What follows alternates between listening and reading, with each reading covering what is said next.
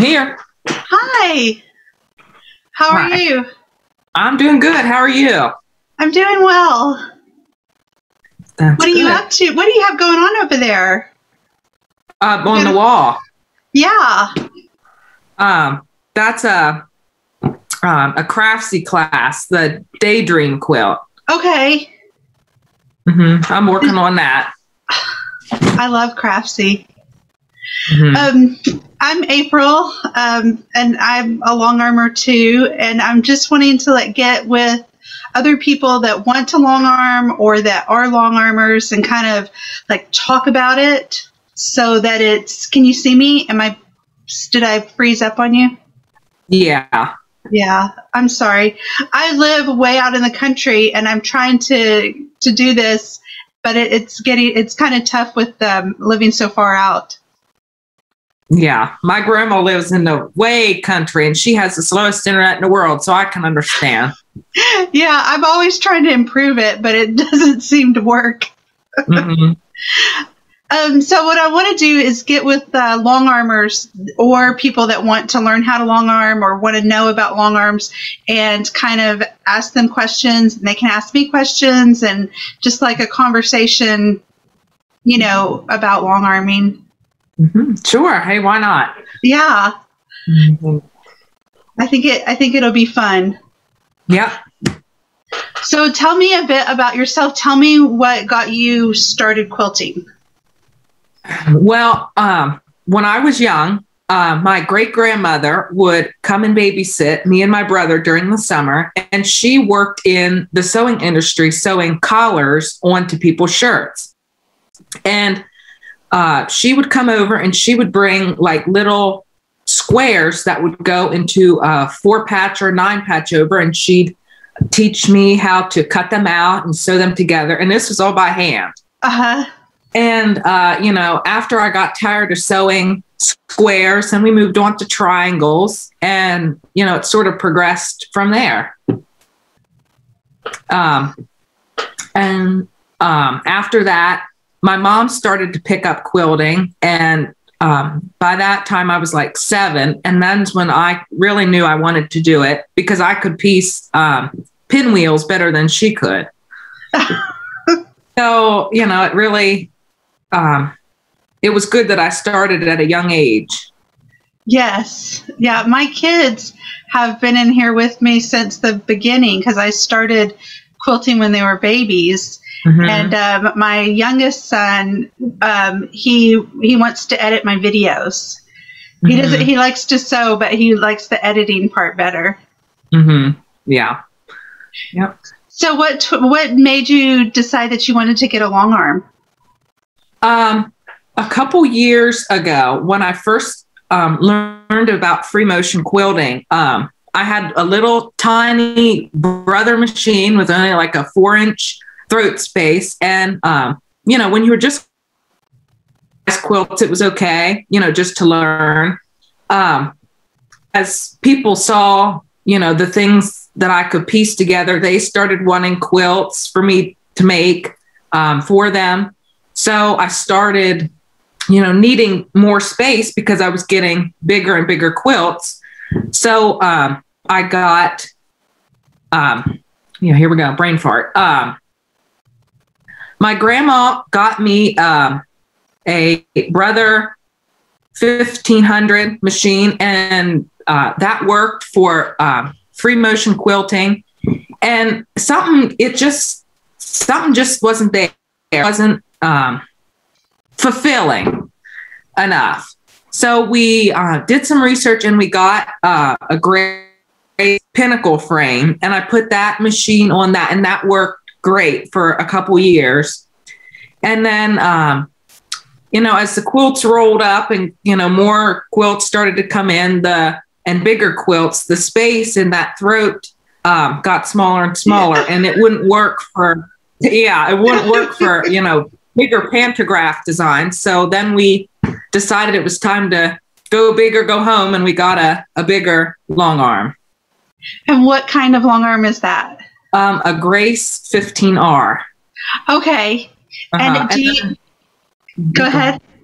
And then we just when we started out, I just had the machine. It was just me and the machine.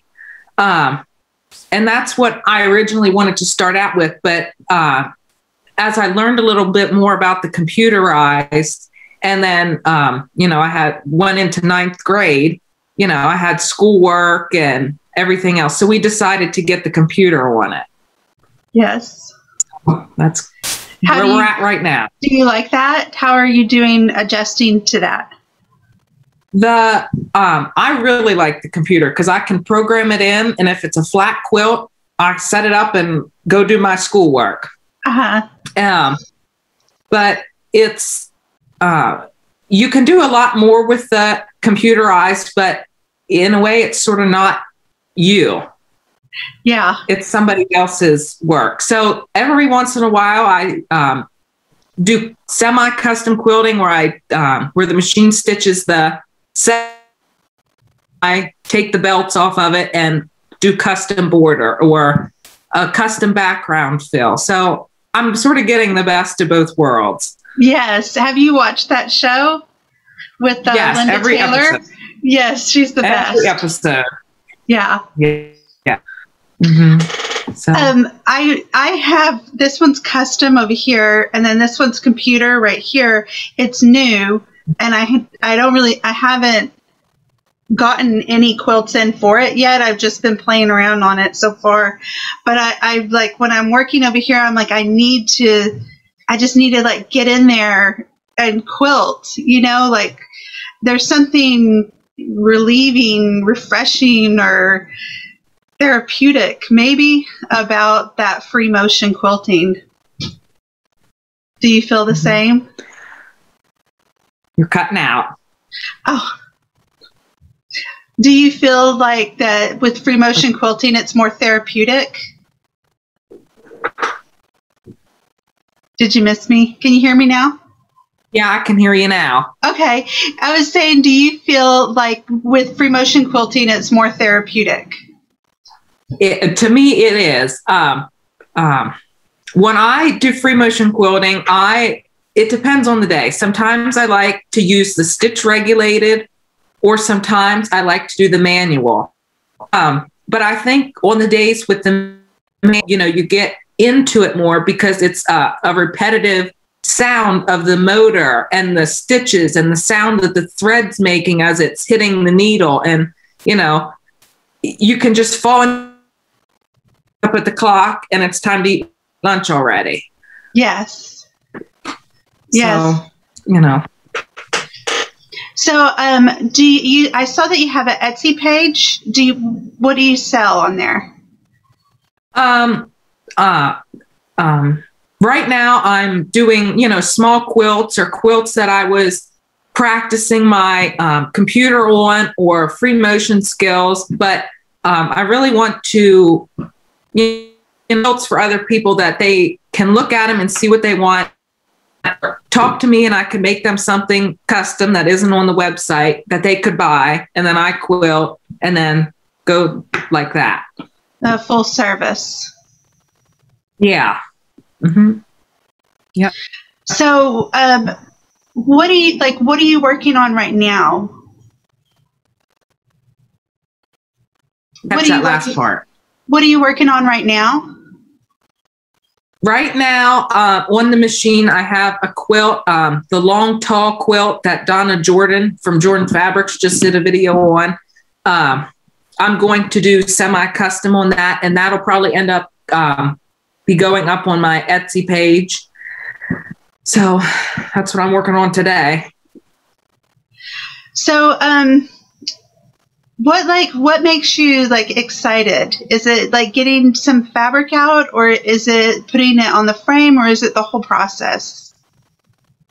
To me, it's the whole process. When you're in the fabric store or in your stash or closet, when you're looking at fabric, you see all this color and you feel that inside you. And then when you're cutting it, you have a different feeling. And then when you're sewing it together, you feel like you're creating something beautiful. And then when you put it on the frame, you're adding the finishing coat to that painting. And Yes. so it's a full spectrum of wonderful emotions. That Yes. really makes the whole quilting and sewing process worth it. Now, do you have anything that you want to like improve on, like that you're wanting to learn, or is there something new that you want to get for your machine? Anything like that's new? My machine, well, my frame is an older frame. It's the Pinnacle frame that we had my whatever, and that's a 10-year-old frame. We got it. I got it used because new ones at the time were way out of the line. Is it metal or wood? It's metal. Okay. It's it's a little better than the wooden ones, and we looked at that, and that just wouldn't cut it. But since it's so and older, the rails in the center are starting to bow, and once you roll the quilt, then you have a big old dippy-doo in the center. Then you have to get the soup cans out. So the one thing major right now is every time I get a quilt, I put money in a savings account for a new frame. And one day, eventually, my dream machine is the Gamel Statler Stitcher. Oh yeah. So that's in my planning book. Yes, this is an Anova, and the Anova and the Gamel to me are pretty equal. I like this one just as well as the Statler. I would think it does where you can make your own designs in the computer and stitch them out. So I think that that's a really good thing, and I think that the Gamel does that as well. But the look of the Gamel, like this one's a Gamel, and I love the frame. And that's what happened. I had the same thing, but I had the wooden frame, and I had my Brother 1500 on the wooden frame, and I put a king size quilt on there. And like you say, you get to the middle, and it starts to bow on you. So I finally was able to get the Gamel, this one right here, and I said, no matter what, I'm going to get a frame where it's not going to bow. And the frame on the Gamel is better than the frame on the Anova by far. Yeah. Well, that's, I really took notice to it the other day when I had a quilt. It was a king size quilt, and they wanted Minky on the back, and then a layer of batting, and then the quilt top. And that thing was this thick, but the center was, or that pole was, had a lot of weight on it. Yes. Yes. So if you, do you have like a thread that is your favorite thread? At one point when I first started out, it was signature thread. Because that was easy and it was available, and this and everything else. But as I watched, Leah Day and what's her name, just talked about it. Oh, Linda Taylor. Yeah. And other people, they Leah Day especially, she used Isacord thread, and my local quilt shop supplies that. So one day I was working on a quilt, and I thought, you know what, I'm going to go to the store and I'm going to buy some Isacord, and that's okay. Isacord's expensive. Yeah. So I used that for a while, and then I found out about Glide. And ever since then, I've been trying to switch everything over to thread, and that's really working. Yeah, I like Glide is one of my favorites. How about, what type of batting do you prefer? Right now, I am really into the Hobbs 80-20 batting, but cotton does the same job. Do you order from Linda's? I don't, because she's so far away. I just go to Joann's or Hobby Lobby, and I make sure I go when there's a coupon in the so we get a discount. But yes, that's. But when I would go to Joann's, and they have big rolls of batting in the bags, like 20-yard rolls, and I would get a coupon, and it would go down to like $80, and I would buy that roll. Once the quilts were coming in, you need batting for a king size quilt, then you have to cut so many pieces and sew them together and fuse them. So I just thought it's a better bang for my buck just to go with the bags. Yeah. The pre-cut bags. Have you tried Quilter's Dream? Oops, I think I lost you a little bit. Let's see.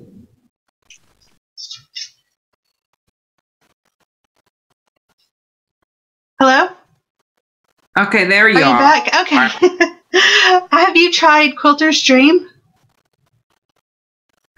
It's on my list. I have it in my list that I want to try. I just haven't got around to it yet. It's nice. It's very nice. But I do use the Hobbs 8020 as well because I purchased mine through Linda's, and it's actually where I bought this machine was from there because we used to live in Texas, and so they always have it. They always have it. And then recently, Quilter's Dream ran out it was going to be like 8 weeks before they could mail it out.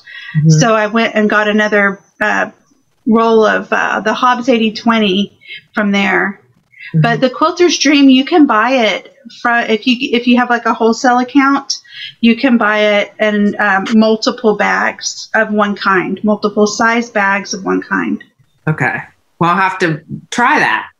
Yeah. I don't know if you have a business account or not. It took me years before I went and got one, just because of the paperwork and, the money and all that stuff. It just seems like, am I really this into it? But, Yeah. Okay. So, do you have anything, like any tips for anybody? I would say if you're thinking about getting a long arm or you're, just starting out, say you got your long arm, I wouldn't, be intimidated by what everybody else does. Start out with something simple like, swirls or not swirls. I'm getting confused, or loops. Or, a loop, just start loop. And every once in a while, go around that loop once or twice, double loops. Because, when you write cursive, sometimes you do loops and things like that. So, your brain already knows how to do loops. But, don't be intimidated by everybody else, because everybody else, everybody has different length arms, and that can determine how your, designs come out, or how fast you move. The machine can give you different swirls. So your quilting will nobody's quilting will ever look the same. So I think that's one of my advice. Yes. I think that's wonderful. Do you have any questions for me? Let me think about it. I should have wrote something down. I thought about it last night. How do you do your quilting intake? Like if somebody wants to mail you a quilt, how do you work that into your schedule, or how do you do that? Okay. I have you heard of Kanban? I'm sorry. Angela Walters was talking about this a long time ago. It's called Kanban, Kanban, I believe. And what it is, it's like a sticky note system. So you put up like sticky notes. I'm going to show you. Oops, things are falling. Okay, it's kind of weird how I have it because my window broke and then I put a thing in there. But those are the sticky notes. So the first row is custom, and then all overs, which I don't have any right now. And then this is computer work and stuff I need to buy and stuff I want to do. So then I can look up here and see, I finished that one, and I can see where I'm at kind of with that. But then the other thing that I do is I have an intake form. I just set up a website on Squarespace and it has a form on there. And I use that form for people to fill out before they send me their quilts, because sometimes I'll forget what they said, and that way I can reference to exactly what they want. Right. You can go to Squarespace and look at it. There's another lady, and I'll send you her link, that sent out, if you're interested. She sent out a thing on everything that you need to put in your form, and it's just like a to-do of what should be on there. Before I did Squarespace, I did it on Google Forms, and then I could just like email that form out to people, and then they would fill it out, send it back to me. I could send them a quote, and so that's how that would work. I prefer for people to mail their quilts in, but it doesn't always happen that way. And with us not being in guilds and stuff, you know, I'd have to go and meet people in town at Joann's or at their house, which is far for me. And so that would take up a couple of hours per quilt if you start timing how much time you spend per quilt. And yeah, I underestimate the time that it's going to take me, because I have other things going on, and I only think if I'm in here 5 days a week how long it'll take, but I forget to think about, you know, we have farm animals and my kids, you know, or, you know, stuff like that comes up where you've got to go to the grocery store, or you have to do stuff that you didn't plan for.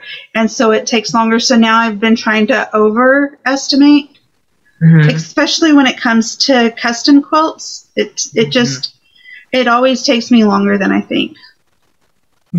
Those are some good ideas. Thank you. Yeah. The form thing is really nice. Even if you have mail-in or somebody hands it over to you, it's nice to be able to reference back to what they wanted without having to write everything down. Okay, I'll have to try that out. Yeah. Anything else? I don't think so. Okay, well, I'm going to post, what I'm trying to do is collect a whole bunch of these interviews, and I'm calling them Conversations with Long Armers, Beginners to Pros, because it's from from our page, our group, and I'm going to put it on Patreon, but you'll have free access to all of them, and once I get I have Patreon set up, but I don't have any videos on there yet, so once I start putting videos on there, I'll send you a link so that you can get on and see all the other ones. Okay. Every interview, it gets a little bit better. And hopefully I can get some better internet access and I think I'm going to try my hotspot on my phone. That might work. Yeah. Well, take care. It's really good meeting you. Yes, you too. Have a wonderful day. You too.